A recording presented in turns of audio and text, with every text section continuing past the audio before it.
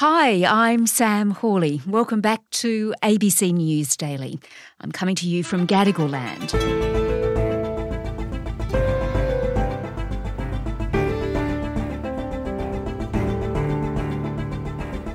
As we embark on 2023, many of us will be thinking about our finances and whether this year will be any easier than last year.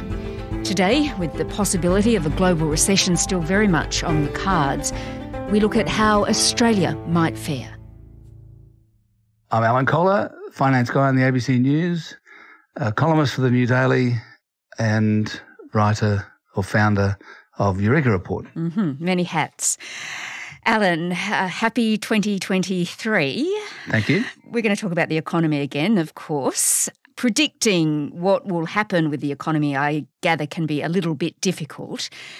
But I want you first to tell me about 2022. At this time last year, you made some predictions about what would happen with the economy. What were they back then? Well, look, the predictions about the future are very difficult. I tend not to make too many predictions, but I did think that the Reserve Bank at the time was getting left behind by inflation. Inflation was clearly starting to get away from everybody. This was, January, February last year. Inflation has surged to a 10-year high. Inflation now at the highest level since 1982. Sending already sky-high prices soaring even higher. And economists are expecting an interest rate rise this year. And at that point, the Reserve Bank was still saying that interest rates wouldn't change for 3 years. So I kind of was saying and writing at the time that this was a mistake and that they would need to and should be responding to higher inflation then. They didn't respond until May. I said in sort of January, February that the longer they leave it, the harder they'll have to go and the higher they'll have to put up rates more quickly. And that's kind of what happened. They started putting up interest rates in May. Rate target for the first time in over a decade, with a 25 basis point hike to 0.35%. If passed on in full by banks... raised interest rates 8 times in a row and took the cash rate from 0.1% to 3.1%, which is where it stands now. As you mentioned, 8 times interest rates went up last year. You thought, in fact, the RBA should have moved sooner to do that, and then it wouldn't have had to put them up by so much. Yeah, I think that's true. And, I think they should have stopped earlier than 3.1%. The market is predicting that the cash rate will go to 3.75% sometime this year, perhaps in August or September. I think if that happens, there'll be a recession. And I don't think it'll happen, actually. I think there may be one more rate hike and that's it. Because inflation is already yesterday's story. We saw the monthly inflation data that the Bureau of Statistics puts out for December, and that came in a bit higher than expected, and it took the annual inflation rate back up above 7%. It had been down to 6.9, and it's now up to 7.4 in December. So the Australian story looks a bit different. The rest of the world is seeing inflation come down now. In particular in America, the inflation's on the way down, and basically markets are believing that inflation has peaked and is coming down. I think that's correct. So I do think that the Reserve Bank and global central banks generally have done enough to control inflation and need to now stop. They don't have to do any more. Sounds like we're now talking about the predictions for 2023. But from what you're saying, it sounds a little rosier than perhaps we saw last year. In terms of inflation, yes. But look, stock markets have had the best start to the year for ages. The global market's up 5% the first 2 weeks, Australian market up 5.2%, European stock markets are up 7%. These are huge rises in 2 weeks. And it's because the markets are seeing lots of good news, not only inflation coming down, but also China opening up, giving up on zero COVID, and also the European winter has turned out to be warmer than expected. So the impact of the increase in energy prices caused by the war in Ukraine is not as great as might have been expected. And so these factors are kind of all combining to make everyone feel a bit better about 2023. Okay, so I want to return then to interest rates, because you mentioned that you expect there will be another rate rise, even though things are looking a lot rosier. Is that actually necessary for the RBA to do that again? You sort of see it as inflicting misery on the Australian people, on Australian families, don't you? Well, yeah. The way the system works is that there's one tool to control inflation, and that is interest rates. So when inflation declines, interest rates come down, and when inflation goes up, interest rates go up. And the reason that they put interest rates up is to inflict misery on people, either through unemployment or mortgage stress. Now, I mean, as I'm saying, I don't think there's going to be a big increase in unemployment as things stand. There might be in time, but part of the purpose of putting up interest rates is to achieve higher unemployment. And it's certainly aimed at producing mortgage stress. Otherwise, why do it? The idea is to slow spending down by putting up interest rates. And the way that works is that people have to pay more on their mortgage, and therefore they spend less elsewhere. And something like 10 to 15% of people actually really suffer. So the question is, how many people are affected in that way? How many people? The Reserve Bank itself has studied this and put out a graph which shows that something like 14.6% of people will go into a negative cash flow situation if the interest rate goes to 3.6%, which is what the market is predicting now. And it's not there yet. Currently, the cash rate is 3.1%, not 3.6%. So 3.1%, what is it? It's not 14.6, but it might be 10%. So just at a guess, and I don't know this for sure, but 10% of people will find themselves now in a negative cash flow situation in their family. Now I'm saying that's miserable.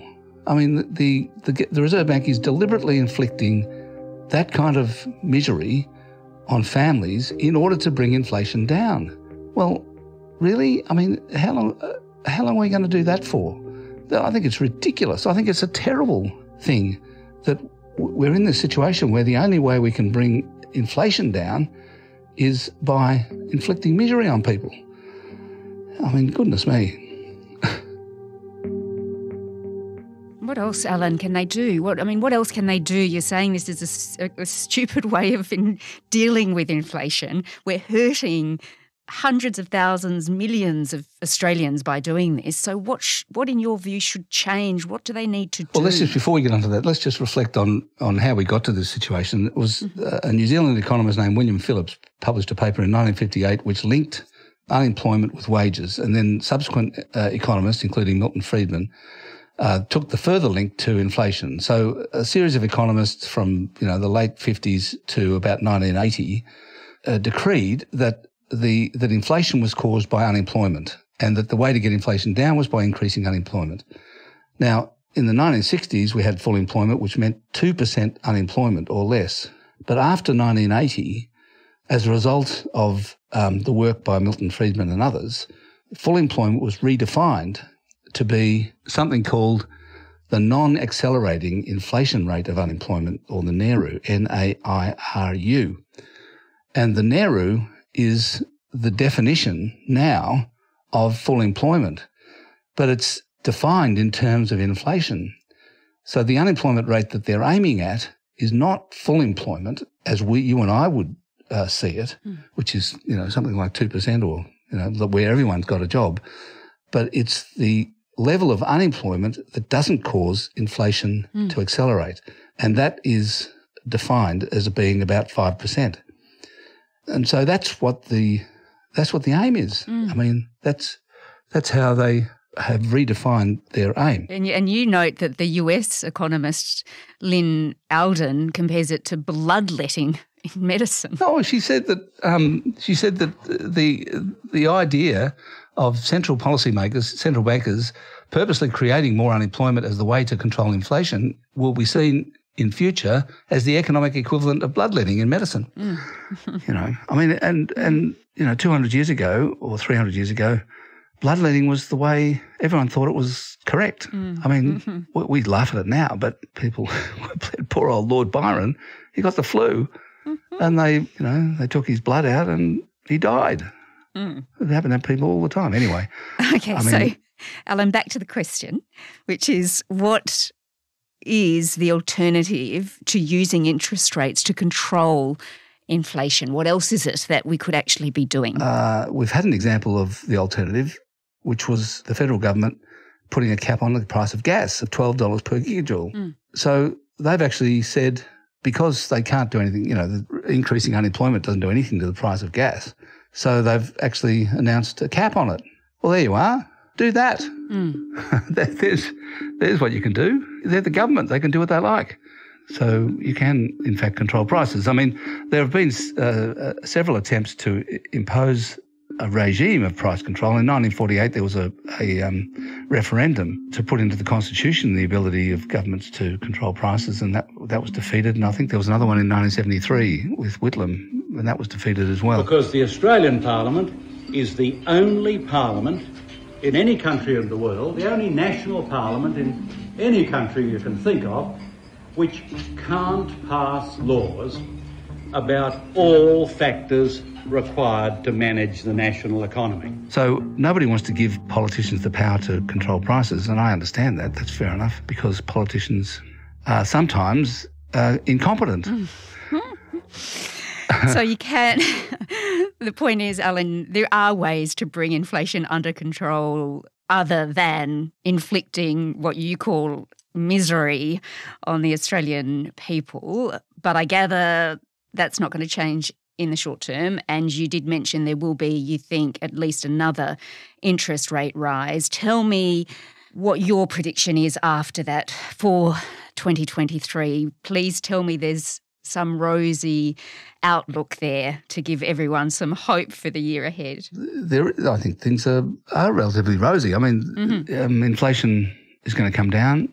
Interest rates might go up one more time. I don't think they need to, but that seems to be the consensus of the bulging forehead economists. And if that's the case, I think interest rates will just stay there for the rest of the year and start coming down next year.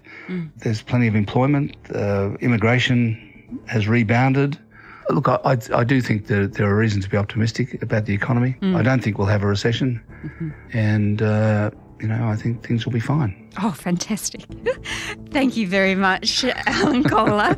I'm sure a safe prediction is always that many predictions will be wrong, but let's hope that your prediction is absolutely right. Let's hope so.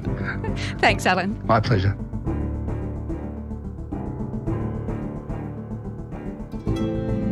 Alan Kohler is the finance guy on the ABC's 7 o'clock news. The Reserve Bank Board is scheduled to meet for the first time this year on February the 7th. This episode was produced by Flint Duxfield and Chris Dengate, who also did the mix. Our supervising producer this week is Sydney Pede. I'm Sam Hawley. To get in touch with the team, email us on abcnewsdaily@abc.net.au. Thanks for listening.